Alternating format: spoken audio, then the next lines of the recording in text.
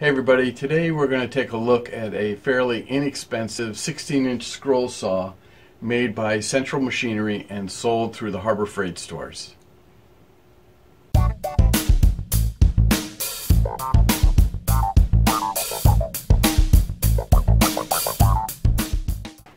The first thing we notice about this saw is it's not that heavy, so it's pretty easy to move around.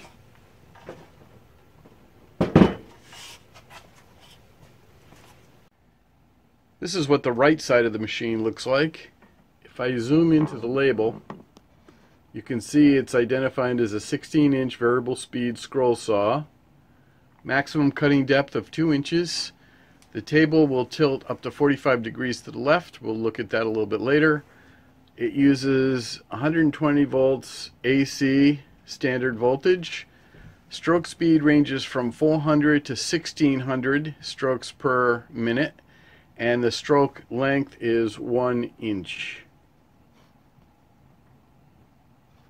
Here's what the back of the machine looks like. Here's what the left side looks like. Here's what the top side looks like. This is what the front of the machine looks like. We have the on-off switch right here. This is the motor speed control. This is a hose connection for dust collection, and this little knob here tightens the clamp that holds the table from tilting. We'll play with that a little bit later. So from the top side of the machine, way in the back, you can see the knob that's used to tension the blade. Along here we have a little air hose to try and blow the dust away from the blade. We'll see how effective that is.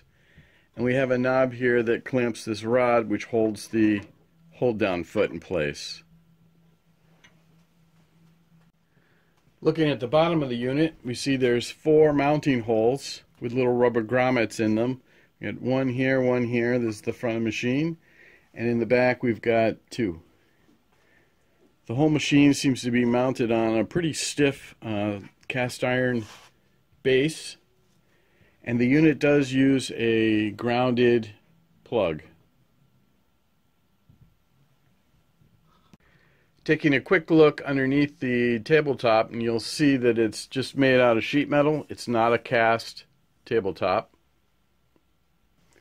So I'll go ahead and move the saw, and you'll see how it works. You also see that there's a counterweight right here that's most likely there to help with vibration. Let me go ahead and turn the saw on. I've got the speed control set at the slowest setting. It's fully counterclockwise. Turn the speed control up. That's full speed. That's the slowest speed. When I turn it back on, the saw does start moving right away. I had it set at the fastest speed, turned it off and turned it back on again. It starts right back up at the fastest speed.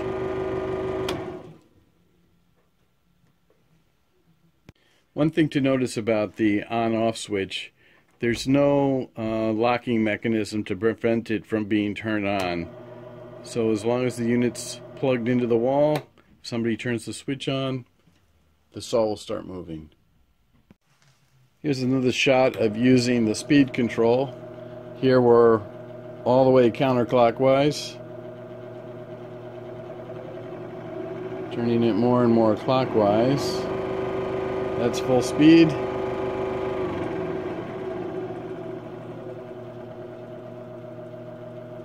That's the slowest speed.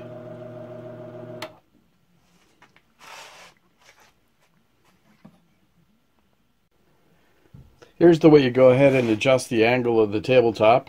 You just loosen this knob and the table is allowed to tilt. That's as far as it can go that way. And that's about as far as it can go that way. Let me go ahead and get this hold down foot out of the way. And that's as far as the table tilts. And actually the blade is hitting the insert. Let me move the camera. Alright, so when I tilt the table all the way up this way, the blade is actually hitting the insert. If I pull this insert out carefully, it is plastic, and maybe try turning it around this way. Okay, so now the table can tilt to its maximum without the insert interfering with the blade at all. But it is interesting to note that the insert fits in either way. Something to keep in mind.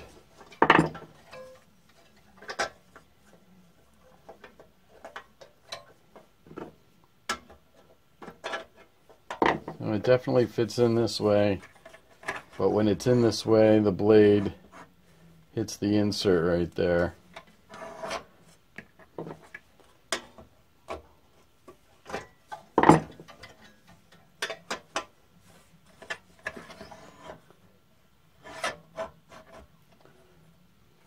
Okay. Alright, so as you just saw, I used a screwdriver to get the insert out, and then after shutting the camera off, I realized, oh, I could just reach underneath and pop the insert out.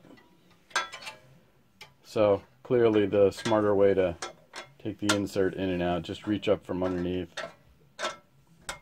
It also seems like one of the first scroll saw projects I should maybe do is make a wooden insert in place of this plastic one. But we'll see.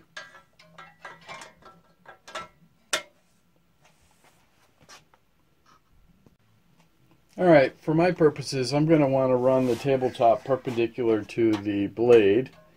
So the first thing I'm going to do is I'm going to remove the little screw here that's holding the foot, just so I can get the foot out of the way. Okay, I'm going to loosen the knob so now the table can be moved. I'm going to take part of a combination square and I'm going to put it up against the blade. So let me move the camera so you can see. Alright, so you can see that there's a gap between the combination square and the blade. So what I need to do is move the tabletop.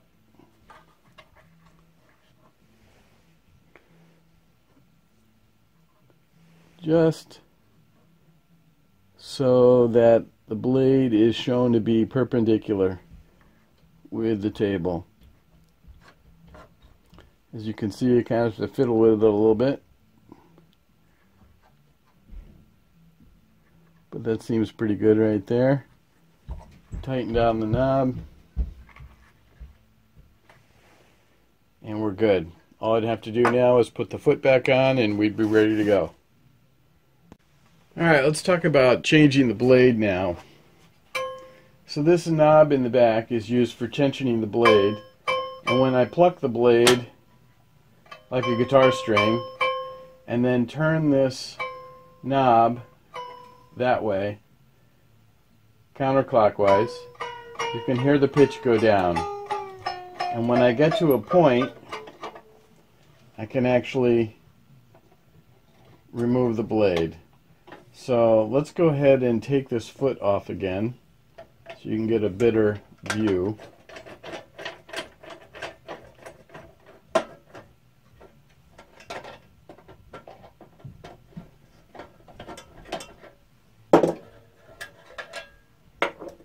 And let's pop the insert out. Okay, so the blade is pretty loose right now. So if I push down on the upper arm, I can actually remove all the tension from the blade and remove it.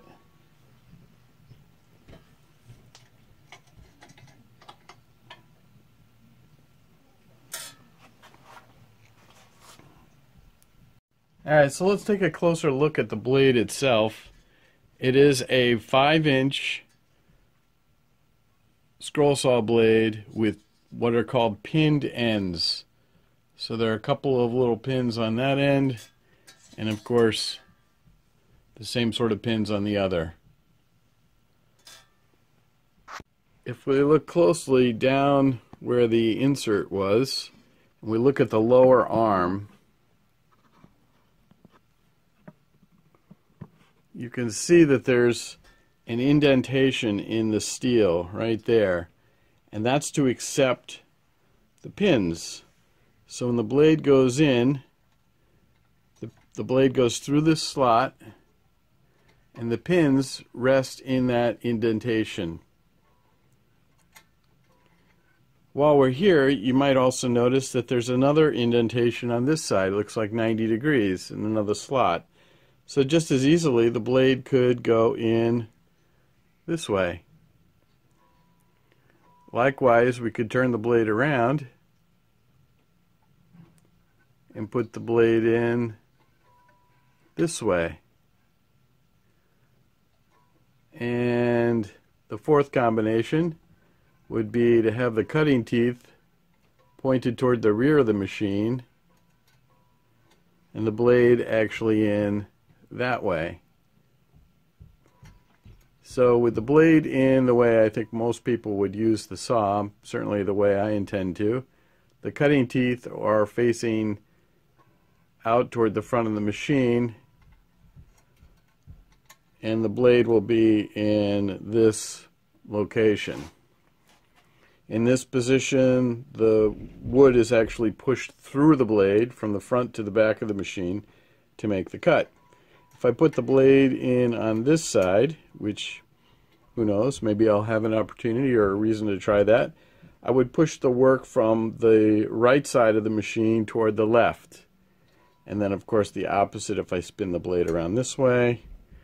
And then finally, if I put the blade in with the cutting teeth facing the back of the machine, I would actually have to pull the work from the front toward the from the back of the machine toward the front in order to make the cut.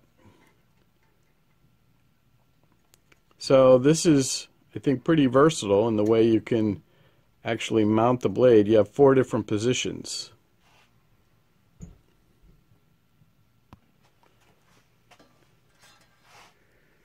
So the cutting teeth are positioned so they are pointing down.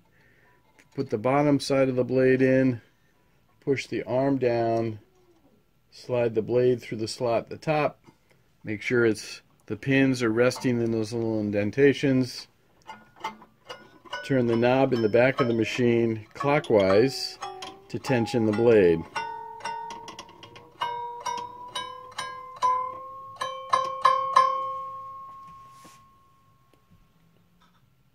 So this scroll saw for me is basically a motorized coping saw. So this particular coping saw I've had for a really long time, like decades. And I remember as a kid using this saw before I was allowed to use power tools. The handle kind of loosens here, and that allows you to spin the blade around to a different angle. And then you can tighten the blade again.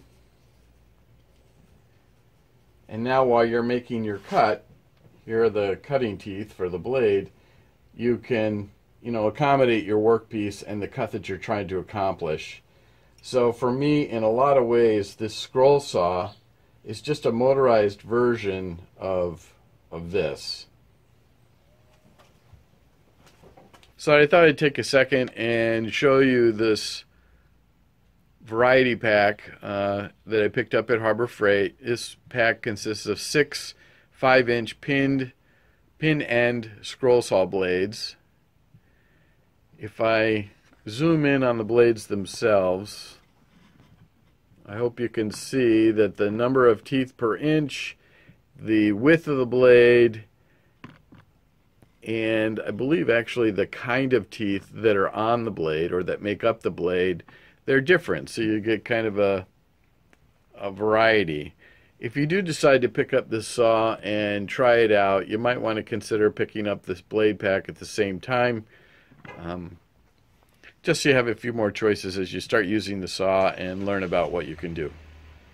Alright, now I'd like to conduct a little experiment. I've been looking at this tube here and wondering how effective it really is at blowing the sawdust away from the blade. So I just swept up some sawdust from the shop floor, piled it on my tabletop here. I'm going to take the screw out that secures the tube. And what I want to do is turn the saw on. We'll start at the slowest speed, swivel the tube around and see if it moves any of the sawdust. We'll discover together. So here we go. The saw's on the slowest speed. I move the tube. You can see that it is blowing a little bit of the dust around. Let's speed up. Let's go to the fastest speed. Spin the tube around, and there you go. So it does look like it blows the sawdust around. So I'm actually surprised.